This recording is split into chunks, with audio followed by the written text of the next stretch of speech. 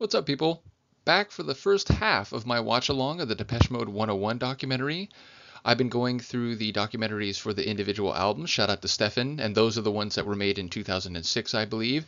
Now, I've had the documentary DVD of 101 for quite some time, but as I think I mentioned at the end of my watch along for the Music for the Masses documentary, I don't know the degree to which I've watched it. I think maybe I've seen bits of it. Maybe I watched the concert footage, but it's been sitting on my shelf for many years, just collecting dust. And so when I got to the end of Music for the Masses, I realized because they start talking about the 101 film and also the concert tour, and in particular they show in the end of the Music for the Masses documentary concert footage from when they played at Irvine Meadows, which I grew up about 10 to 15 minutes away from. I've seen many, many concerts there.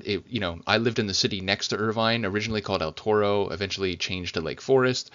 But yeah, so when I saw that, it made me very nostalgic and, reminded me, wait a minute, I have the 101 documentary. I don't need to have someone send me a file or anything. I can watch it on DVD. I didn't remember that the feature film part of it, because there's two discs. The second disc, I believe, is just concert footage from the show, and I think it's from the Pasadena Rose Bowl.